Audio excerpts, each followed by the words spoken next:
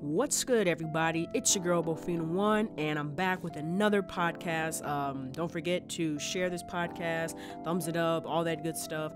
It's been a minute since I've posted on here, but I kind of wanted to get on and just talk about a few topics that this is kind of been probably a little shorter podcast, but I just want to talk about some topics that have been going on in the media and just giving my opinion on all this stuff in general. So the first one, as everyone knows, the whole world is basically shut down, and that is the coronavirus. The coronavirus started, the pandemic, I guess you say recently started in terms of like us being shut down, but it started spreading in the US, I would say like early January, like January, February, and it's just went crazy since, basically. And just, some of the effects that this virus has had, the virus, like the U.S. economy in general was really good. We were only I think it was 2 or 3% of unemployment rate. So that still was a lot of people that were there were still a lot of people that were employed. It's not a lot of people that were unemployed. Now, we've done a complete 360 as of, recently we have up to 6 million people that are unemployed, and it seems like it's going up every single week. More and more people are getting furloughed or just completely laid off. Because furlough means you take a leave of absence, and I guess in a sense, if everything goes well with the economy, you will be able to come back to your job. Where when you get fired, you just get fired. You don't have a job. There is no job for you to even come back to. And just some of the things that have been going on, like the grocery store. I live in Illinois. I don't know about other states. I can't really speak on them since I don't live in them. But at least for in Illinois, I know when all this stuff happened and, the governor said, hey, we're getting ready to shut down and all that stuff. I know a lot of people went out and bought a lot of groceries. I mean, I did too. My parents did, because it did kind of seem like they were going to shut down the grocery stores.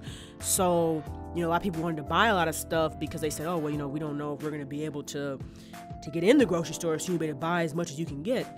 And, the grocery stores have been looking kind of like the adpocalypse, just bare, not much stuff to get. I mean, they're better now, I think, because a lot of people, once they found out that they were able to actually continue to shop and buy stuff, I think a lot of people kind of calmed down with buying things, as well as a lot of people are unemployed. So, a lot of people are like, okay, well, I've bought stuff. I need to save my money. I don't know if I'm going to pay for my first month's rent, et cetera, et cetera, et cetera, or their mortgage, or, whatever bills that they have. Because, most people, I would say, live paycheck to paycheck. A lot of people are not balling, where they have all this extra, what people would call discretionary cash just waiting around. So, it's a bad deal. It's bad because, as more people lose their jobs, right, that means less money flows into the economy. And as more people get sick, that means that we have less workers, especially what we would call, essential workers, being able to do what they need to do. For example, in factories, like for example, toilet paper has been a big thing, and paper towel. A lot of people are hoarding this stuff for some apparent reason. And a lot of those people are starting to get sick. The essential workers, bus drivers, police officers, people are starting to get sick. And it's crazy because, some people show really hard symptoms. Some people are asymptomatic, meaning that they don't show any symptoms. They go along either for a long period of time without showing symptoms, or they never show symptoms and their body fights it off, which is good. But then it's also bad because those are people that also are considered germ givers. Because they don't show symptoms, they don't know if they test positive or not. So that means that they're giving it to other people without necessarily knowing. And stuff like price gouging, on specific items like hand sanitizer, Lysol, people are stores prices are starting to go for that. And as well as what's really sick is a lot of people on eBay or Amazon, whatever, people that sell things are raising the prices of stuff. For example, a pack of toilet paper, people are trying to sell it for $50 to $100. You know what I mean? People are literally abusing the fact that, hey, I have this stuff, so I'm going to charge a whole bunch of money. And you're going to have some people out there that are going to pay for it because they really just don't have it. They don't have it. So they're like, hey, I need toilet paper. I need this, because some people maybe live by themselves where, maybe they only buy a 6-pack or an 8-pack or a 4-pack, because they don't necessarily use a lot if it's just one person in an apartment. And so when all this stuff happened, people ran out to the store and started buying all this stuff, it's it's kind of scary. And then also too, I just think people hoarded, like crazy, buying so much stuff. It's think about somebody else, not just your family. So I think that's another thing, you know, is the prices on stuff is going up just like crazy, and it's really, and I would say that it's like really putting a big strain on, you know, people in general, even the people that are working, you know, because typically you make your budget for, you know, your groceries or whatever your stuff is going to roughly cost X amount of dollars. So now that people are having to spend more money, you know, it's also putting a strain still on the people that are working. However, on the bright side is, yes, people are saving a lot of money because, you know, like for example, right, me, I typically would go out on the weekends, you know, hang with my friends, all that stuff. Well, I'm not able to do that. So I'm saving money by not being able to go out. At the same time, I'm also saving money because like gas prices have went down like crazy. You know, it doesn't cost me hardly any money now to put gas in my car. Just a lot of things have went down. But at the same time, other things have also become harder to get, or they've become more expensive to buy. Another thing, you know, that has become a big thing is people are, you know, washing their hands more, and I also think people are just taking better care of themselves. Like I think people are being more self-conscious of stuff that I think as Americans and just people in general, I mean, people are just nasty. You know, people didn't really take washing their hands as frequently as they should, or, you know, touching stuff. People I think are now are doing that stuff that maybe we should have been doing. Like a lot of stores are now closing earlier so they can sanitize certain things. Like that's stuff that I feel like that should have been done, you know, years ago. This is stuff that we should have been practicing, but we didn't, you know. And I think a lot of this stuff would have helped stop the spread of this virus. And, you know, it's helping the ozone. You know, many people are not driving, so we're not polluting the world with, you know, all our cars and the fumes that they blow off. But it's like a ghost town. You know, it's crazy going to work. Like there's literally no traffic out there. Like it's crazy. But the thing that I fear is that if these stimulus checks don't come out soon and people don't start going back to work soon, you know, people are going to start robbing. You know, people are going to start stealing, because it's like, how are you going to get this money? Where, you know, what are you going to do? Like unemployment, yeah, it's supposedly now, I think it's like you're going to get $600 every week or something like that. So it's supposed to be now like the highest that it's ever potentially been. But still, you know, like some people got more bills than, so what, $600 a week, that's what, $600, $1,200, $1,800, $2,400 a month. I mean, that's pretty good, but some people got bills that are bigger than that. You know, some people have bigger incomes, you know, so I don't know how all that's going to work out with people mortgages and their rent and, you know, et cetera, et cetera, et cetera. But it's crazy. You know, there's some positives of it. Like I said, the money saving, I think people are also spending more time with their family. People, I know a lot of people have said this has given them time to kind of self-reflect and just kind of think about, like, kind of just think about themselves and, you know, their life as of right now, and maybe what they can do to improve, because, you know, you do have more time, so you have the time to try to, I guess you could say, self-reflect and self-improve, you know. So, but, you know, it's just crazy, the you know, just how a virus can come in and literally just take out people and not only infect people, but infect the economy, infect the world. I mean, it just change our day-to-day routine. You know what I'm saying? Like even in grocery stores, I don't know. I would imagine it's probably in other states too, but at least here, like you go into grocery store, they have little like X's or like marks where it shows like, okay, 6 feet of distance between you and this other person. You know, it's so crazy. Like, you know, nurses are now getting sick, doctors are getting sick, you know, and it's like, okay, well, if they get sick, then who's going to save us? Who's going to protect us? Like, and in some ways, you know, people always talk about like in China, you know, they're so demanding and, you know, it's like whatever they say goes. But if you look at what's going on up in China right now, you know, they have actually slowed down the spread because they're making people stay at home. Nobody's going out. Nothing is functioning. So, I mean, I know in America, because, you know, we're this free country, free world, this and that, I feel like it'd be a lot harder to do that. But I'm saying that in some ways, I almost feel like we need to do that, because in order for us to stop it from spreading, you have to stop people from moving, because people are constantly still going out, still going to the store, still going to work. Because put it like this, right? Although, yes, they say, oh, only the essential workers. Well, put it like this. You know how you have a pyramid scheme, right? Okay. So at the top, you know, the people that make a lot of money, it's less of them. Then you got the middle class, and you have that they call, you know, the lower end. There's more people at the bottom than at the top. So more of the essential workers, the workers that people talk about that only make minimum wage, the workers that people say, oh, you know, they look down on them. It's more of them in this world. So you have more people that are bus drivers. You have more people that are people that work at McDonald's. You have more people that work at Jewel's, Target, Walmart. You have more of those employees than you have of people that are like CEOs or, you know what I mean, like some account executives. So if you think about it, there's still a lot of people that are working. Now, don't get me wrong, 6 million people, that's a lot of people out of a job. Don't get me wrong, that's a crap ton of people, right? But if you think about how many people are actually working in the world, I believe it's like, what, 115 million, or I don't know, some, like, I remember I looked it up. Actually, let's just look it up for, you know, giggles right now, just to see. I remember it was over 100 something million. You know, how many people are employed in the US? Let's just see. Okay, so as of 2018, there are 155.76 million people that are employed. This was in 2018, so it probably honestly went up. That was 2 years ago, off of like a census, right?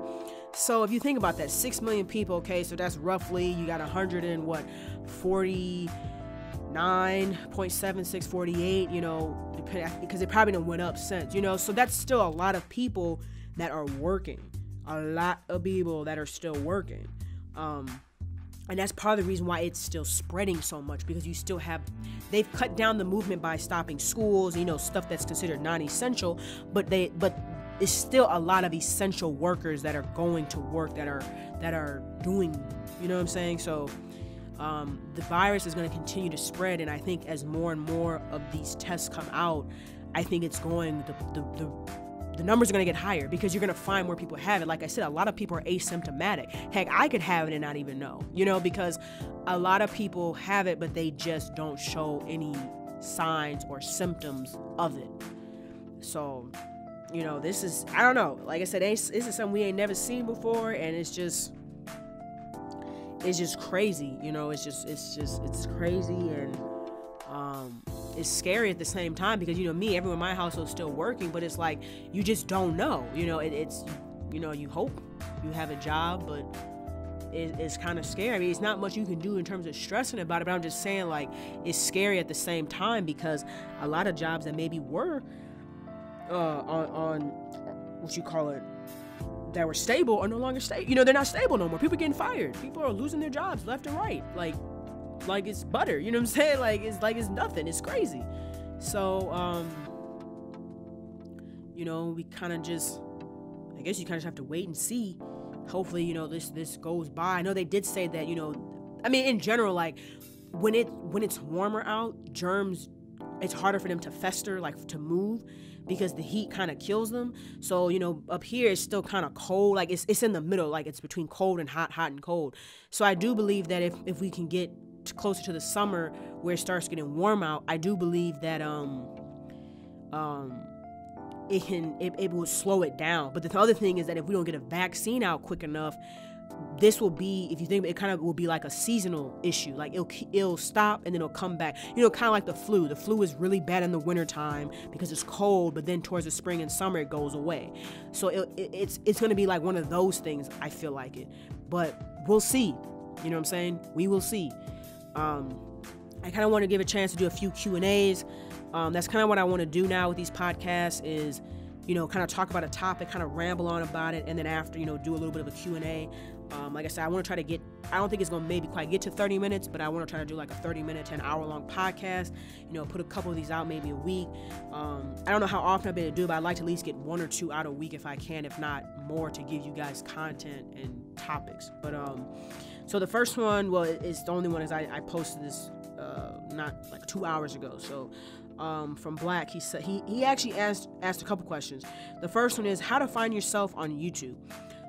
So this is a question that a lot of people talk about, especially like new YouTubers, people that are new, you know, how to find kind of like your style, you know, your niche, how to find yourself on YouTube, because, you know, I've been on YouTube for a while. I've been posting content for a while, and I've went through trends or what they call it, you go through phases where, you know, you want to do this, but then you're like, no, I don't want to do that. I want to do this, you know. And so with the crazy part about stuff like YouTube and Twitch and all these sites is you kind of have to have a niche, I would say, for the most part, because as sad as it sounds, people don't like you to be diverse.